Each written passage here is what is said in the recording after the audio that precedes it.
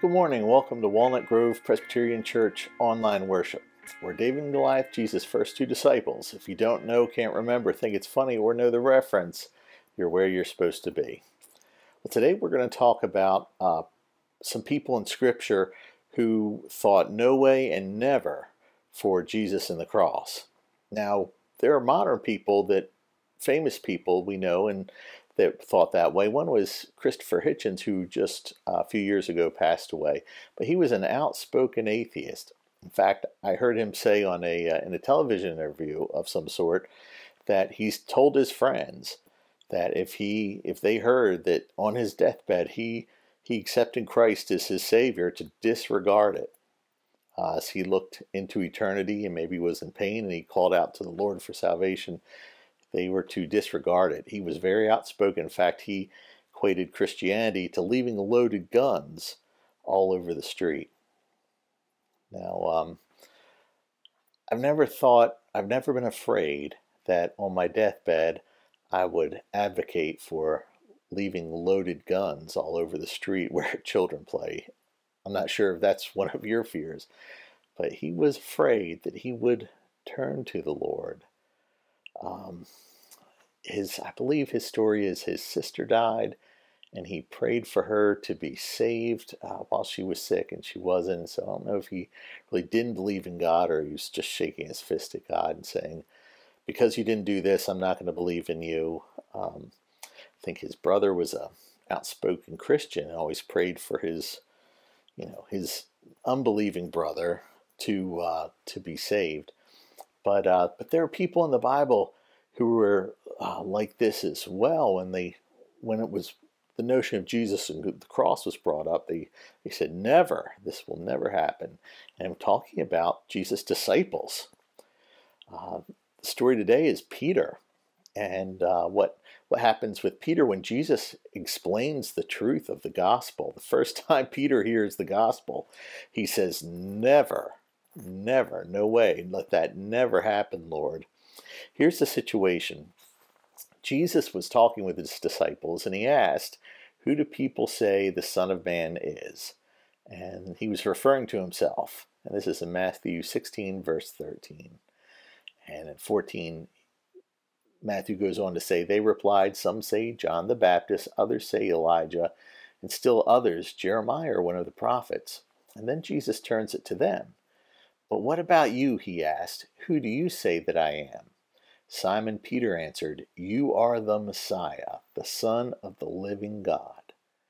So he believes Jesus is the Messiah, and he's the first one to confess his faith like this in the room of the disciples. And Jesus says, "Blessed are you, Simon, son of Jonah, for this was not revealed to you by flesh and blood, but by my Father in heaven." Faith comes from God. And after this, Jesus explains the gospel clearly. They understand he's the Messiah, the Son of God. So he very plainly says, and this is where our chapter picks up, or our passage today picks up, in Matthew 16, starting in verse 21. "From that time on, Jesus began to explain to his disciples that he must go to Jerusalem, suffer many things at the hands of the elders and the chief priests and the teachers of the law, and that he must be killed, and on the third day be raised to life." And here's the passage I was referring to, verse 22. "Peter took him aside and began to rebuke him. 'Never, Lord,' he said, 'this shall never happen to you.'" So what did you remember, or really put the two and two together? This is where Jesus speaks plainly, not in parables, to the disciple, explains salvation history, the culmination of salvation history, him, the Messiah, the Son of God, and they don't want any of it. They don't want any of it. And Jesus says very famously, verse 23, Jesus turned and said to Peter, "Get behind me, Satan. You are a stumbling block to me. You do not have in mind the concerns of God, but merely human concerns." Okay, so Peter wasn't totally rejecting God, or wasn't mad at God per se, although I think maybe that's an unfair thing to say. Maybe he is a little bit mad at God because of all this. It's this kind of thing where he loves Jesus and he doesn't want anything. He doesn't want to mix faith and this Jesus movement, God's messianic age. Doesn't want to mix that with being uncomfortable in any way. Do you know anybody like that? Any churches like that? Any denominations like that who will discard the Word of God or God's teaching because it seems somehow uncomfortable or difficult or not the easy way? Yeah, I know. Sometimes it seems like politeness just gets in the way of so much of the Christian life. We want to be acceptable, and the Bible says, "Woe to you when all men speak well of you." Well, let's hear what Jesus' response is to this way of thinking. In 24, he says, Matthew writes, "Then Jesus said to his disciples, 'Whoever wants to be my disciple must deny themselves, take up their cross, and follow me.'" So we're all to take up our cross. True love is not about always being polite and inoffensive. True love is about being loving, no matter how it might at first come across. It's about being genuine. Jesus continues in 25, "For whoever wants to save their life will lose it, but whoever loses their life for me will find it. What good will it be for someone to gain the whole world, yet forfeit their soul? Or what can anyone give in exchange for their soul?" Do you know anybody who it seems like they've forfeited their soul for some material thing, for some worldly thing? And it's usually not even a whole lot, I mean, it's just such a such a poor trade, such a poor strategy. It seems like just so futile. And this is God's perspective, and hopefully it's ours as well. In verse 27, For the Son of Man is going to come in his Father's glory with his angels, and he will reward each person according to what they have done." So the person who has a very difficult walk and living God's life is very difficult for them, and has lots of persecutions, they'll be rewarded accordingly. It won't just be for nothing. There's a system. Evidently. And Jesus continues in verse 28, "Truly I tell you, some who are standing here will not taste death before they see the Son of Man coming in his kingdom." Now, and I believe Luke's gospel, it's fulfilled right after this. Peter, James, and John, I believe, go up on the mountain of transfiguration, and there is Jesus in all his glory and his kingdom glory, and there's Elijah and there's Moses also glorified, and then the heavens open and God praises Jesus as he's doing everything right, and he loves him. He's his beloved son, and he's well pleased, and just Jesus is accepted by God, blessed by God. So that's Jesus coming into his kingdom, and the disciples get to see this peak as Jesus is heading towards the cross. And the cross is he's going to sacrifice himself for the salvation of all of us. The exchange, it's called the divine exchange, where he takes on all our sin and we get to take on all his glory and all the favor God would show Jesus, and the acceptance and the elevation, and is just put onto us. We can exchange it rather than any worldly thing.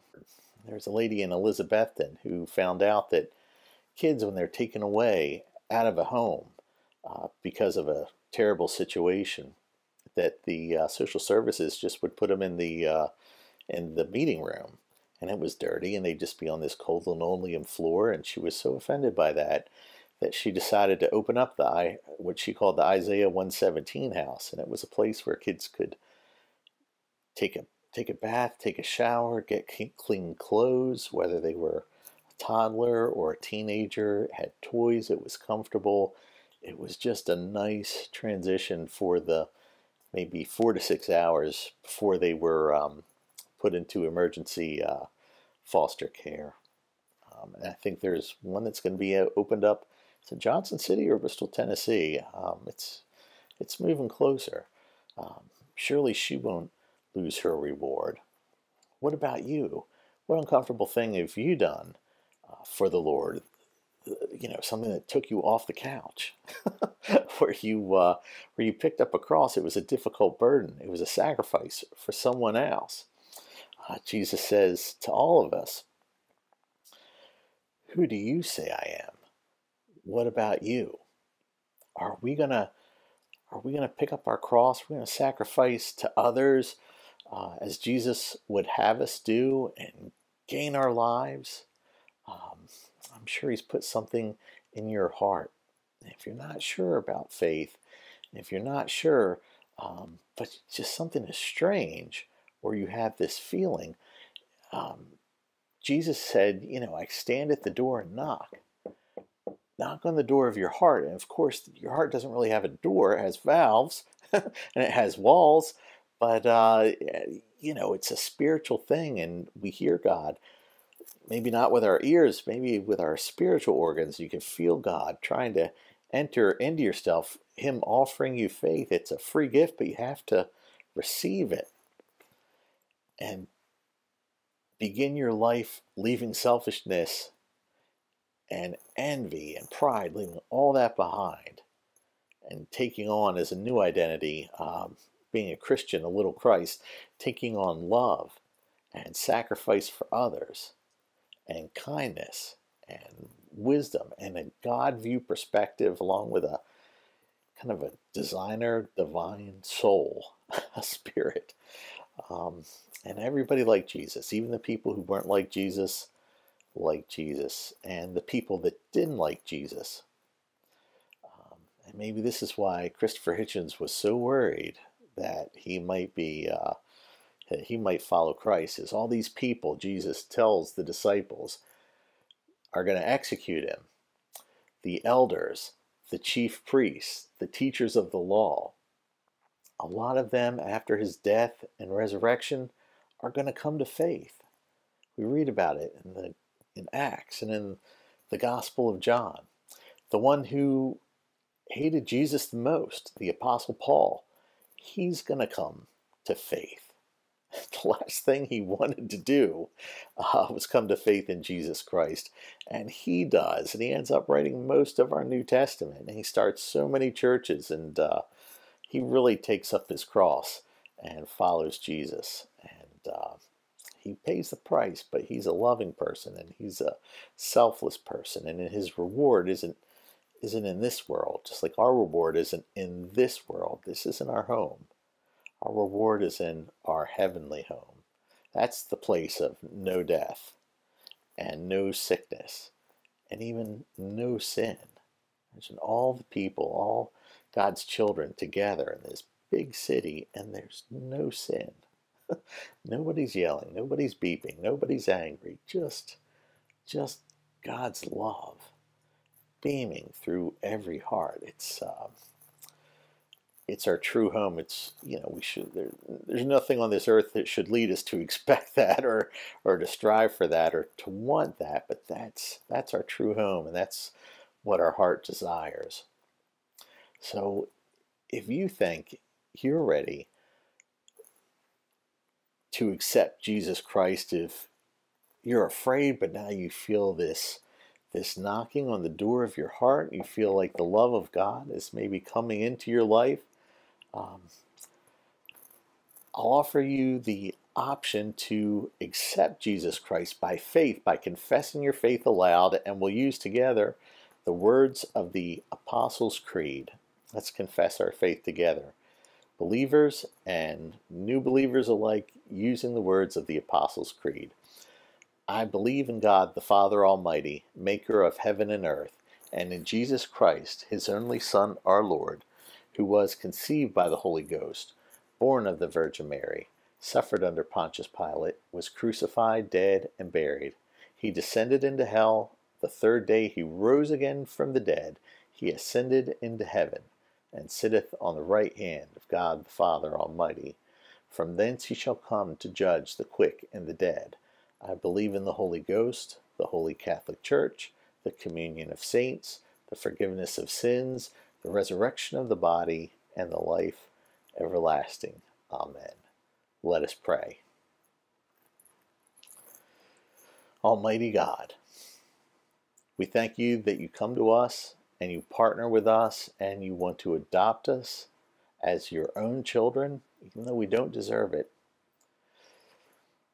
We praise you that Jesus Christ came to earth and was willing to sacrifice himself to take up the cross, literally, take up his cross, so that we might be forgiven of all of our sins and might be acceptable as your children, even though we don't deserve it.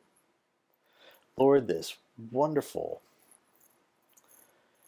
place you have for us in heaven is beyond anything we could understand or imagine. It is just so good, but it was very expensive. And Jesus Christ paid the debt, made the way for us to get there, and we just praise you, Lord. We thank you for our faith, and we pray for those who do not yet believe. We pray that you'll touch their hearts, and they'll accept you and accept a life of love and sacrifice for others. Lord, surround us with peace and with faith and with health. Be with those who need you. And we pray to you as Jesus taught us to pray, saying, Our Father, who art in heaven, hallowed be thy name. Thy kingdom come, thy will be done, on earth as it is in heaven. Give us this day our daily bread, and forgive us our debts as we forgive our debtors. And lead us not into temptation, but deliver us from evil. For thine is the kingdom, and the power, and the glory forever. Amen. Well, friends, thanks for joining us for worship. We love you, but not as much as God loves you. Have a great week.